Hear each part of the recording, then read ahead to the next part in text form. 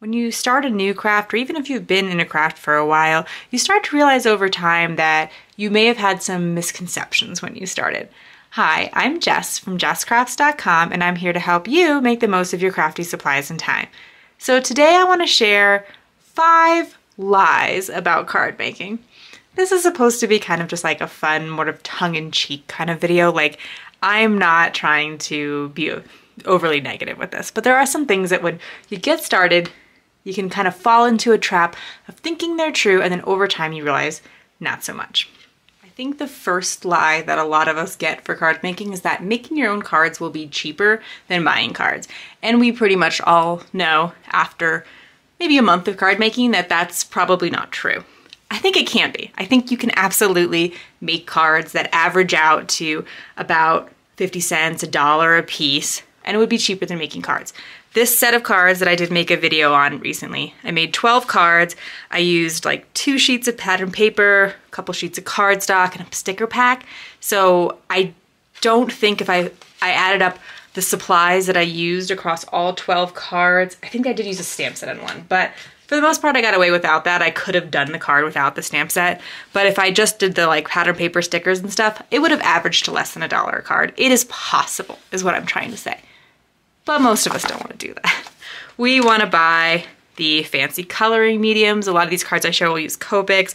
I bought coordinating dies. I bought like a die that cut all this interesting at the edge stuff at the edges, even a stamp set. Like, you can use it across many, many cards, and that makes it more inexpensive. There are totally ways that you can save money card making, that you can make things inexpensive.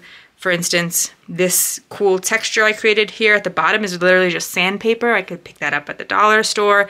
Instead of buying blue paper, I was able to use my inks, and you could use your inks to make colored cardstock, so you don't have to purchase as much. You know, this has a background die. That background die is good forever. You can use it many, many times and even possibly resell it. Like, I totally understand that there are ways to make card making more inexpensive, but most of us, in the end, are not doing it because it's cheaper. I mean, imagine if you bought a pack of Christmas cards versus made these 4 cards. I mean, you could buy a pack of Christmas cards for $1.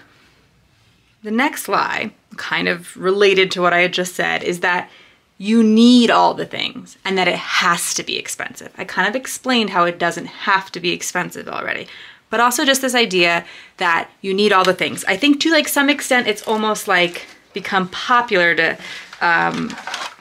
buy and show off all of your stuff, because I mean, hey, this looks pretty, especially when you rearrange it in rainbow order, you take a picture, it looks cute on Instagram, right? And I do. I mean, I have the full set of Lawn Fawn tiny inks, so we all can fall prey to it. But I also, in purchasing these, decided not to buy any other inks despite the gorgeous inks that are out there. And so in general, I am trying to, in terms of not falling prey to that idea that we need all the things, is pick one coloring medium that's my favorite. I've tried a lot. I like Copics the best. I only have a few different kinds of ink, and they're all different. So I have Distress inks, Distress oxides, and Lawn Fawn, and they're all a little bit different. Stamps, not having to have every stamp from your favorite creator. And I've been guilty of that in the past, where I'm like, I just really love their art, but then I realize I don't actually use them all. So realizing over time that you don't have to have the newest thing. You see a new pretty flower set. Well, do you have something similar in your stash? You see a cute new stamp set with pigs, and oh, your best friend loves pigs, but wait, you have 3 stamp sets already with pigs in it, or things like that. I'd say the next misconception is that it takes a long time to make a card. I don't think that has to be true. I showed you this card before. This is Copic coloring. This did take me hours to do. And some people are faster than others. But when I make a pattern paper card and I use the coordinating embellishments, this is a Spellbinders kit. And I have a video on these, and you'll see in the video that like I am following my paper busting templates. So if you're new to my channel, I make these paper busting templates that tell you how to cut a particular piece of paper to sizes and then put them on a card with a sketch and some mats, and you don't make any pattern paper scraps, and it allows you to make cards really, really quickly. So these were with some of the different sketches I have. I have them for 6x6 paper, 6x8, 12x12, 8.5x11, all kinds of paper sizes, and all kinds of card sizes. I love A2 size cards, but I also make them for 5x7, slimline, etc.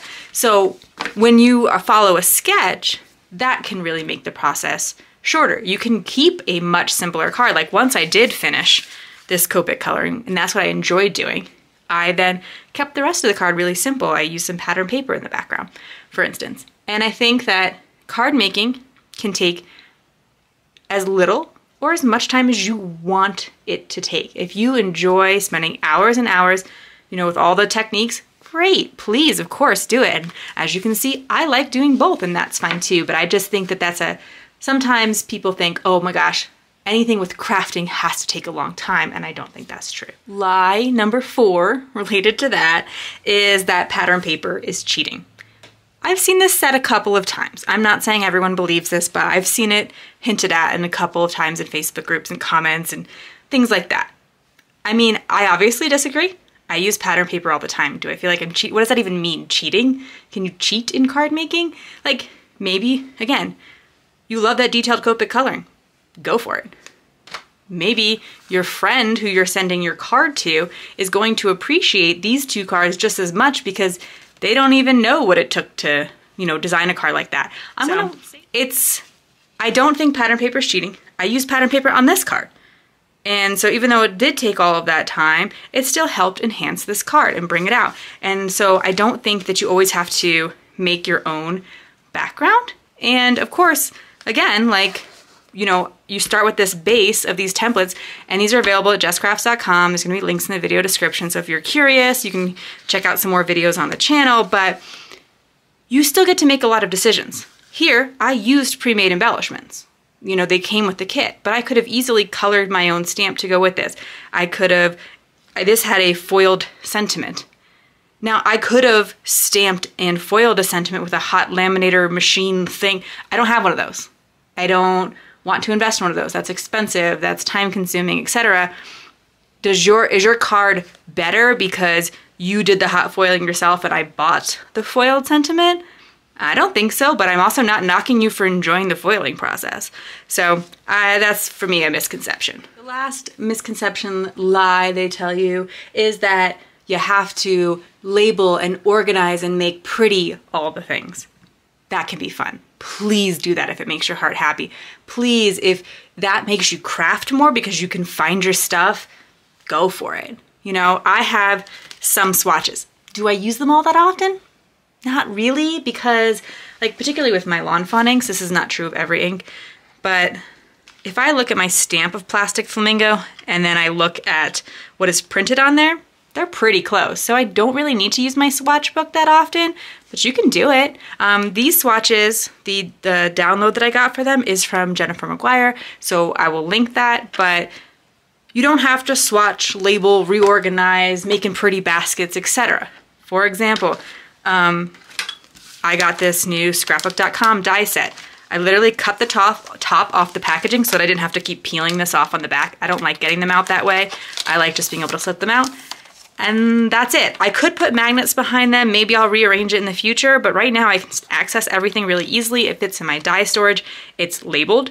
I know how many pieces are in it. I know who it's from. All of those good things. Sometimes on the back, there's even like a picture. So I don't like getting rid of this backer sheet. This Sunny Studio stamp set.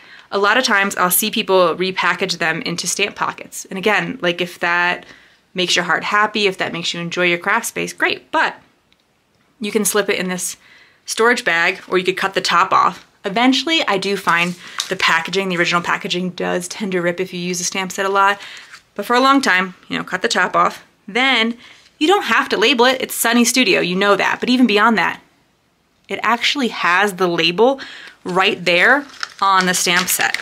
So even if I were to ditch this, I still know it's Silly Sloths from Sunny Studio. I even know that it was probably made in 2019. There's a lot of stamps have that right there on the packaging, so we don't need to go get out the label maker and make a new label, etc., etc.